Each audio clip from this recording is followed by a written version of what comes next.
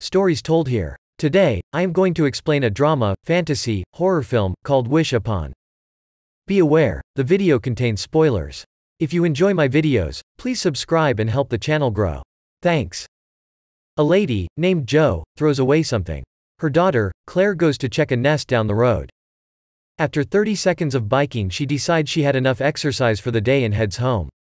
When Claire gets home, she hears her mother sobbing upstairs. She checks the attic and sees that her mother hanged herself. Claire wakes up as it was an old memory relived in her dreams. We see that the dog, named Max, is still with Claire. Claire's father, Jonathan, gets into a car with Carl. Claire prepares for school and gets on her bike. As she tries to turn around in the middle of the road with her bike to pick up the newspaper for her uncle, the not at all stereotypical high school bullies almost hit her with their expensive car. Claire falls with her bike, but at least her uncle doesn't have to take one step forward to pick up the newspaper. Claire gets to her school where he sees her dad and Carl dumpster diving. Claire asks them to don't do that at her school because it's embarrassing for her. Jonathan and Carl leaves and we switch to a scene where we meet Claire's best friends, June and Meredith. As Claire and June tries to put up a handmade banner, a guy comes and takes a upskirt photo of her, since this is how boys behave in high school. The bully from before, named Darcy, throws a Starbucks coffee at the banner to make sure we know who are the bad guys. Claire then attends Chinese class where we see Ryan complimenting her handmade banner, but Claire adores Paul, the other bully's boyfriend. Jonathan finds a strange box while dumpster diving.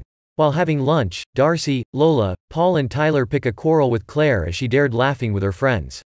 Claire stands up and calls Darcy a smegma, which everyone thinks is hilarious. Darcy chose violence over debate and hits Claire. Claire hits her back and they get into a fight. Claire visits her neighbor Mrs. DeLuca and they talk about boys. Jonathan gives the box he found earlier to Claire.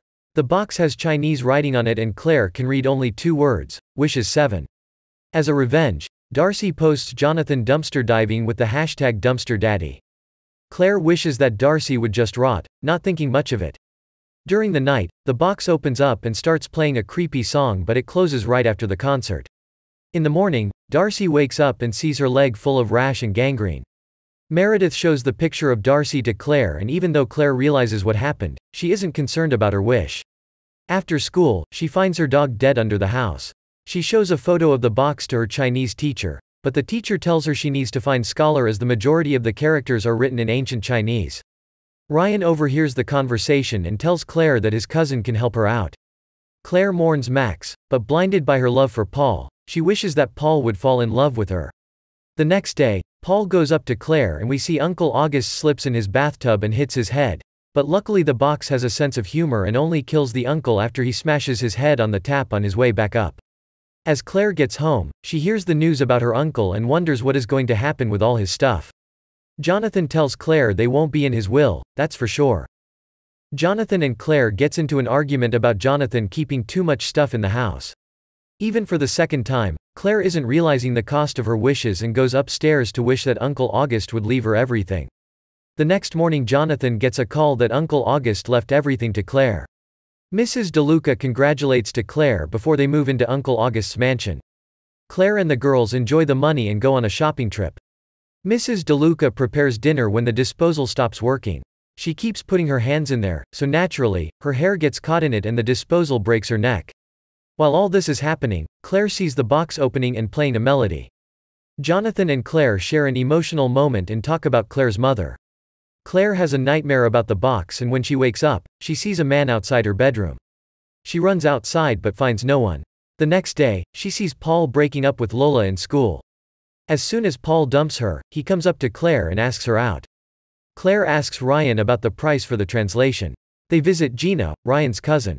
Gina tells them that the box will grant 7 wishes to the owner, but if the owner sells or abandons the box, the wishes will be undone. The box also has a name on it, Lu Mei. They look Lu Mei up on the internet. Lu Mei cursed the box to get revenge on her family's killers in 1910. She became wealthy and her enemies vanquished, however, she died in 1922 due to suicide. On her way home, Claire sees her dad still dumpster diving with Carl. Jonathan tells Claire he likes to hang out with Carl. Claire gets mad at him for doing it still. Claire gets home, takes the box out and as a responsible young adult, asks the box to make her dad cool. Gina gets the further translation of the box in email when the electricity goes out. Her phone has no service as well. The box starts playing and we see Claire's dad playing the saxophone like the Giga Chad he became. Gina tries to call Ryan and tell her about the translation, but he isn't answering his phone. Gina then stumbles on a rug and gets impaled on a statue. Ryan visits Gina the next day and discovers Gina's body. Ryan asks Claire about the box and tells Claire the box requires blood every time someone wishes. Ryan questions her about wishing or not, but Claire lies and tells Ryan she doesn't know what he is talking about. Claire ghosts her friends for Paul, just as it's written in the big book of horrible teen movies. Claire gets home, completely shocked by how many lives she took with her irresponsible wishes. She knows that the next wish has to be something important, that can change lives.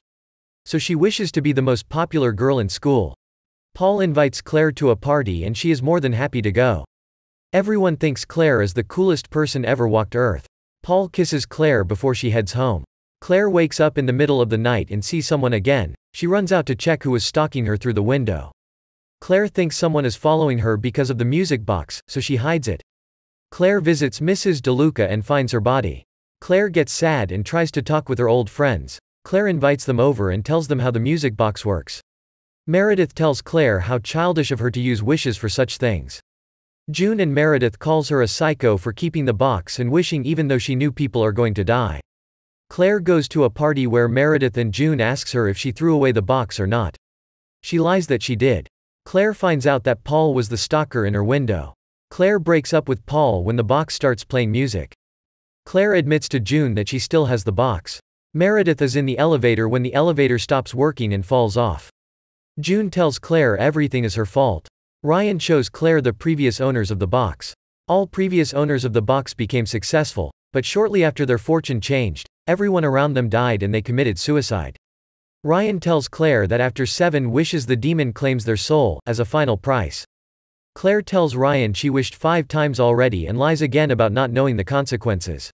Ryan and Claire tries to destroy the box but it seems impossible. Claire hides the box and goes to sleep. Claire wakes up during the night. Paul stands at her bed and cuts his own wrist as he doesn't want to live without Claire. In the morning, the ambulance takes Paul but Claire and Ryan discovers that the box is gone. The doorbell rings and people's worst fear is at the door. The IRS. Uncle August hasn't paid taxes for 10 years so Claire and Jonathan has to move out and leave the wealth behind. Claire gets back to her everyday life where she is unpopular and poor. Claire sees the music box in June's locker. June probably went to the Upside Down to steal the box during the night of Paul's visit. Claire fights for the box and June falls down the stairs. Claire forgets that she isn't in the Lord of the Rings and threatens Ryan that she will use a wish on him if he won't let her keep her precious box. Claire lost her mind from one day to another and wishes that her mother never committed suicide. Johanna comes in with Claire's brothers and Jonathan, to wish her happy birthday. As Claire discovers paintings in the attic, she realizes that her mother also committed suicide because of the box. The box starts playing music and we see Jonathan is holding the ladder for Carl while he cuts the branches. Claire tries to run outside and warn her father but it is too late, the chainsaw falls and decapitates Jonathan. Claire runs upstairs and uses her 7th wish and asks the box to take her back to the morning when her dad found it.